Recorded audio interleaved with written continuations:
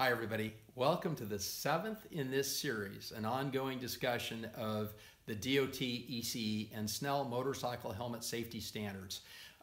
Throughout this series I've been telling you that the standards are all getting more and more alike. The tests are similar, although there are differences. They're all good. I think that if you compare them side by side, you'll see that there are benefits to each one.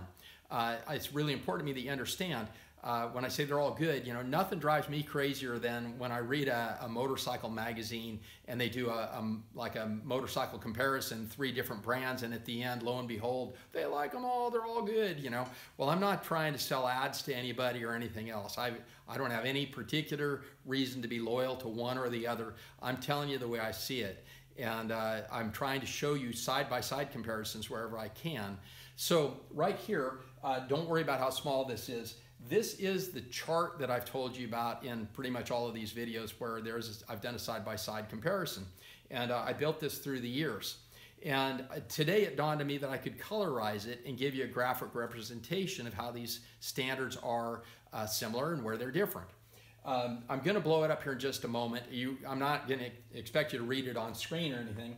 I am going to try to run through it and talk about some of the areas where they're alike and some of the differences. What I want you to know, first of all, yellow is DOT, green is ECE, and blue is Snell. White is just information. It might be the type of test, or it might be the weights and measures used within a test, that kind of thing. Red is where any given of these 3 sanctioning bodies or certification bodies don't do a specific test. By looking at it on this long strip, I've got it narrowed down so you can see. You can tell that the ECE is by far the most stringent. They cover more of these tests than the other 2 by far. So let me blow it up for you here. And there we go. And let's take a look at some of these.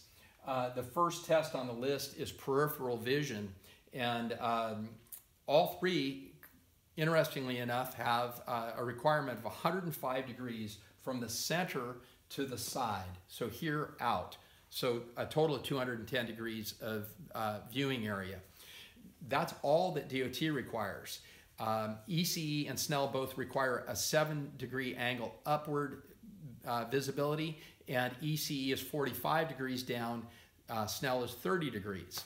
The next one is the acceleration, the G-force that we talked about earlier. And I mentioned that Snell has on their 2 largest head forms because of the mass, they reduce it a little bit for 243, 264, and the other 4 are 275 Gs, which is the same 275 as ECE. So DOT has 400, but I talked in an earlier video that they have a dwell or duration requirement, 4 milliseconds above 150 Gs and 2 milliseconds above 200. And because of that, I feel that that kind of balances them out. It also, when you have a DOT and ECE approved, or DOT and Snell, that helmet has to meet whatever the lowest energy requirements are on that specific test. So again, great blending of all worlds. The duration test I just mentioned, DOT is the only one of the 3 that has a specific measured test. ECE uses the head injury criteria, and they have a specific rating that it has to meet on that. And within that standard, there is duration. Duration is considered. And so in that sense, they do as well, where Snell does not on that particular question. Now, penetration test. DOT and ECE both require, DOT and Snell both require a penetration test, where ECE does not. The reason for that is that in all of the records that ECE keeps, and they do a very good job within the limitations of keeping records, that's essentially a statistically non-existent problem. It just doesn't happen, and so they don't require it. Now, balancing that out, if you're ever unfortunate enough to come off of a motorcycle, particularly at highway speeds or higher, you're a projectile. So for me, I like the idea that if I hit something sharp, that's at least been taken into consideration, and both Snell and DOT do that. They do it a little bit differently, but they both do it.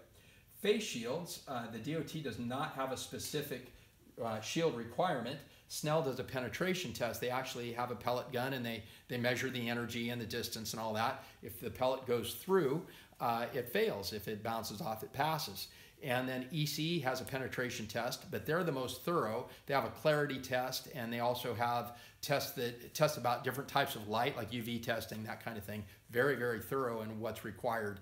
And they do batch testing on their shield. They're the only one of the three that do. All three do a cold, a hot, and a wet test. And slightly different variations on that, but they want to be sure that if a shell's frozen, that if it gets hit, it doesn't shatter, or if it's too hot, does it melt or compress in a way that it shouldn't, and does it perform if it's soaking wet, if it's been through a rainstorm for a very long period of time.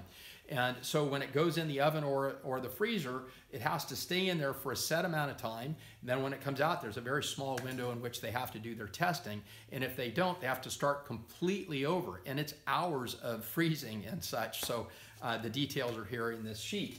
All three of them require that particular type of testing. I mentioned before that the ECE is the only one of the three that does a shear test, things that stick off the shell.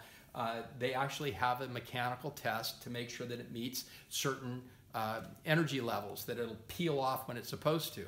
And they also have a very small rise. It's only 2 millimeters off the shell, where DOT is 5 and Snell is 7. All three require breakaway. They all three do that, but only ECE actually has a mechanical test that proves it one way or the other.